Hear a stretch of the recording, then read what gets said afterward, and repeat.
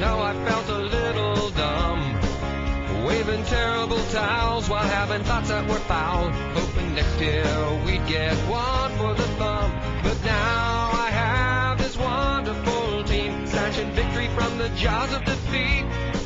Not a reason to curse if Maddox got hurt. We got a big young guy that's got 2 quick feet. We got Roethlisberger, and it sure is nice. Put a Plaxico once, and Hines Ward twice, and deuce the ball a couple of times, and back to Roethlisberger, and it sure is nice. Heard about the old steel curtain men, they won the Super Bowl again and again.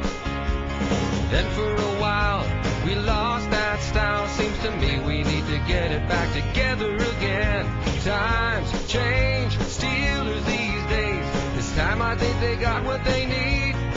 We got an offensive line that can get the job done. Got a running game and receivers to feed. We got Roethlisberger, and it sure is nice. For the Hines Ward once, and Plaxico twice, and deuce the ball a couple of times, and back to Roethlisberger.